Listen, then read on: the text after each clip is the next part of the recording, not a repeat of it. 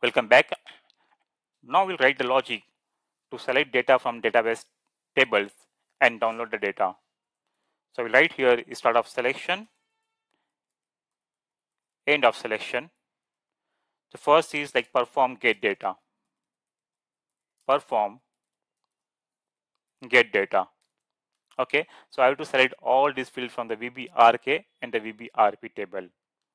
Okay, so I will just double click here, create the subroutine in the same program, and now here I will write the logic. Give the comments, select invoice header and line items data. Okay, so select A VBELN, then AFK date, again AKUNRG, then B POSNAR, then B FKIMG, B VRKME, after that B MATNAR, then after MATNAR ARKTX, then we have amount net WR, and last we have tax amount. Okay, now from which table? From VBRK as A. Okay, so from the A table I am selecting 3 field. Okay, VBRK as A, inner join VBRP as B. Now the join condition on AVBELN equals to BVBELN. So into corresponding fields of table GT underscore invoice. Yeah, same I created GT underscore invoice. Okay, now the where condition, where my AFK date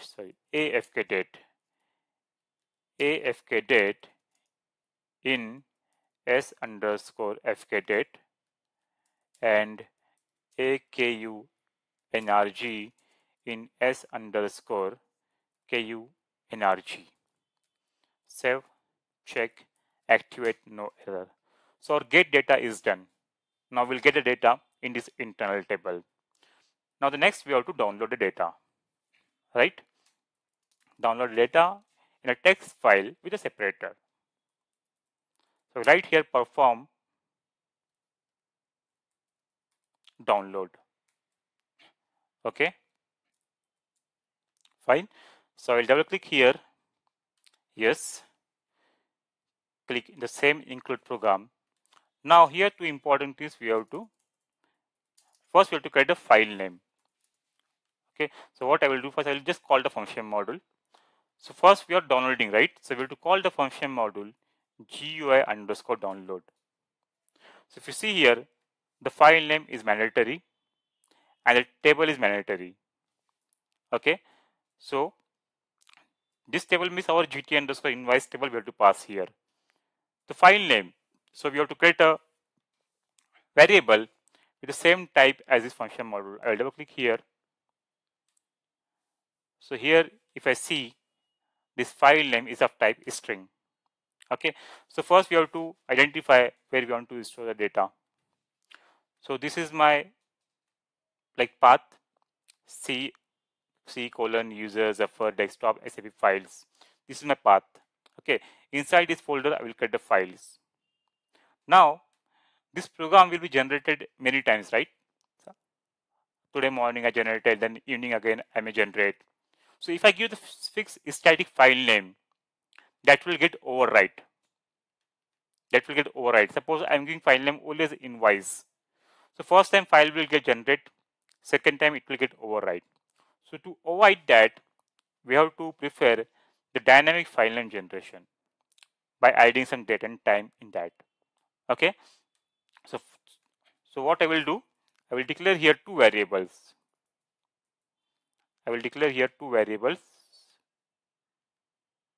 Sorry, my SAP is log out. Give me some time. Yeah, I will log in again. So what I will do here I will declare data LV underscore path. Okay, LV underscore path value. Now here I will give my fixed path name. So my path is fixed, right? I want to save in this folder.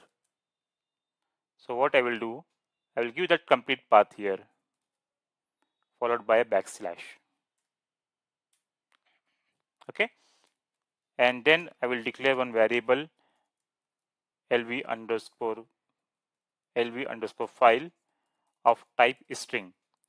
Final data we have to pass in the same type as a string. Okay, so now what we'll do, we'll generate a file name at the runtime. So I will select concatenate lv underscore path, then invoice. Okay, and then when I am generating that, so I will write here site item and site uzeit, okay, dot txt into lv underscore file. This is the path. This is the fixed static name invoice. So whenever I am executing the program, system will assign the date and time of the server to the file name. Okay, separated by, I will give here underscore. Okay, so now I will pass the file name here, lv underscore file. Open this ASCII. Now I want a field separator. So if you're not passing any field separator, so we'll not able to read the file properly. So I want a field separator. System will automatically give a tab. Okay, and then here you have to pass our internal table, that is gt underscore invoice, and always open all the exceptions to avoid any error. Wait, some errors. lv underscore file, sorry, here I close that. I have to give comma here. Save, check. Yeah, now no error. Okay, so here it is giving. What we'll do here, we'll write here message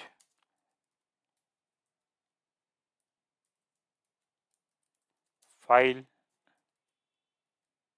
saved successfully. Okay, message I 000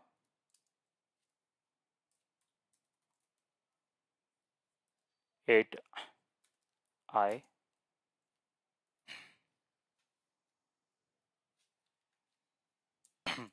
message I 000 8I with file saved successfully.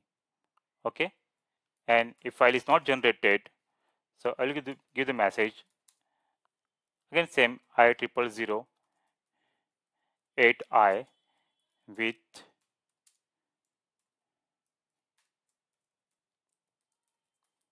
error while